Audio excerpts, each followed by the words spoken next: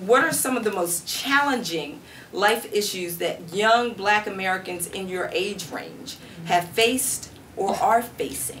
Jobs, employment. Not having a job, not being employed. Not having a good paying job, bills. That's all I worry about. So a lot of finances, financial. Yeah, a lot of finances. I don't have no money, so I always stress myself out about it. Got the little job working, but it seemed like it's always not enough. It's always a problem. It's always something come up, all type of bills. I'm not where I want to be, you know, like financially. That's really, at the end of the day, I would say that's the biggest thing. Sometimes I just be like, dang, I'm really in the bottoms with nothing, you feel me, like with no money, and I had to support myself, you feel me? So I'm always, every day, thinking about money. Everybody need money to survive. If you ain't got that, you're going to be stressing on the way how to get it. If you're going out filling them applications out and ain't no jobs calling you, like, damn, what I'm putting all this hard work in for?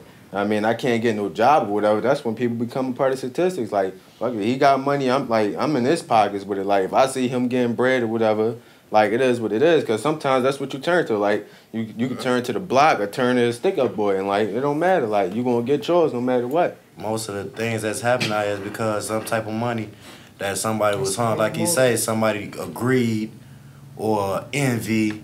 You know what I'm saying? Most of that stuff come from people wanting the money. If you don't have the money to be able, you know, to maintain yourself, you might do whatever it takes just to survive, and it could cause you to either be in prison or be dead or whatever the case is. Out here in Richmond, a lot of dudes get killed, and a lot of the guys that you grew up with end up being with the shit, trying to kill everybody. So you caught in the middle of it. So you stressing over every day about I'm gonna get killed for me associating myself with this person or where I grew up at. So you really can't live your life to the fullest. You can walk outside without being shot. I mean, you can't see. It's that bad. You can't. I mean, you guys can walk out of your house. You thinking there's a possibility you could be shot. Yeah. Every time you look up, somebody's shooting, the police flying, and you know it's like you can't even feel safe in your own neighborhood. You can't even feel safe in your own house, basically. It seems like innocent people always getting hurt or killed and stuff. So it's like you wonder if it's gonna be you, somebody in your family, somebody, friends, anybody close to you. Me and a couple of my little friends, we walking down the street or whatever. We about to go down this girl house, and out of nowhere, you just hear gunshots ringing off, and they shooting at us. You don't have to be dealing with none of this stuff that's going on, but just because you're in that territory, they will shoot at you. So everyone agree with that. It's a stressful situation. My boys, they probably know 6, 8 friends, people that they went to school with that's been killed in the street. And then, I'm on the phone with my child. I'm always on the other side of town at work, and I hear the popping in the background, and then Robbie goes, "Oh, that sounds like it's right by the house, Mom." I'm like, "Are you down on the ground?" I shouldn't have to talk to my children like we're in Afghanistan, Police. I seen so many crooked police in my district, it ain't funny. Man, the rollers out here is crooked, man. They crooked. So is it a stressor though? Hell yeah, man. They just killed my homeboy. Shot him, they handcuffed him and shot him in the back 3 times. What they doing is like they messing with the wrong people. And it's like the people that they should be after, they not after. People that really ain't doing stuff, then they want to go arrest them. They want to go harass them. Then when there's people out here dying, they can't convict nobody. No. If you black, you immediately, you feel me, you with the shit. That's what it is with the police. No matter who you is. If you black, you live in the hood, you got something to do with something. Right. Say if I'm driving, where I'm coming from, that's the killer. Young black people with dreads, you in a stolen car. Sometimes you could be chilling or whatever. They look at you as a young black man, so they single you out as a target. Like, he got something on him, he doing this or whatever. Right.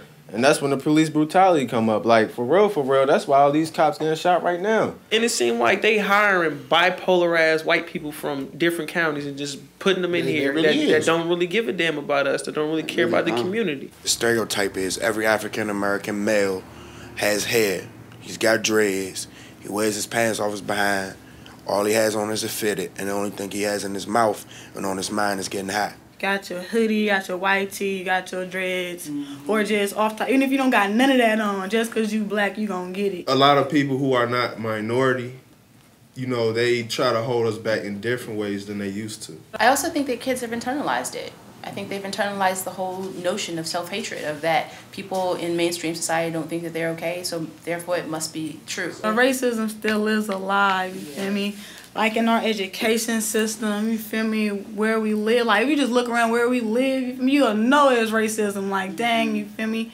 We ain't really getting no resources, you feel me? Like how everybody else or people who is not of color is getting their resources, you feel me? I just saying, like, a lot of like the little kids around the neighborhood that I live in, and they parents, you know, they act like them, act like little kids. So when kids see that, they don't have nobody to look up to, you know, they do whatever. I've heard them say that if they had a man around, if they had a father, that, you know, things would be better, that they think they would be different, because it's like they're trying to be men and they really don't have a man there that's been there for them. Relationships, your communication with the particular person, whether it's mother, father, or friend, can determine your state of mind, like how you get up in the morning. That's one reason why kids are so angry when they go to school in the morning and ready to fight at the drop of a hat, because they've been abused before they even leave home. If your mother says in the morning time, "I love you, have a good day," that can kind of set the mood for you to a certain extent. And I had neighbors next door to me.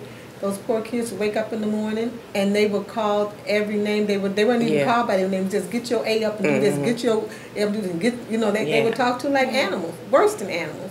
And they leave out the house. I mean, they're ready to fight, you know, because they've been abused for an hour and a half before they even left home. Well, a lot of people I'm around is their parents not really being there for them. Single parents? I was gonna say. But not some of them not having either one. Well, my baby daddy, he, you know, manipulative and, oh, we gonna do this when the baby get this age, we gonna be together, and wind up just cutting out when he turns 6 months. Me and my kid's father's in child support right now, and he been working for 4 months, and they trying to tell me that he don't gotta pay child support, and that is really stressing me out.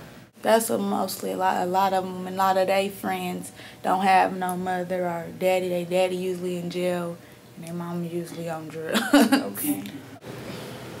It's just a lot of stress, a lot of pressure.